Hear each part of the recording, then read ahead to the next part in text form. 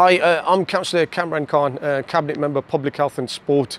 It's a very, very special day today. We are very proudly announcing that we will be hosting one of the special Rugby League World Cup games. We've got two great nations that will be fighting it out here to see who will win. We're very proud to have Australia. We've got very traditional and historical links with, but at the same time, Scotland, one of our own home nations. It's absolutely an honour to have a World Cup game within the Ricoh Arena in Coventry City in October 2021.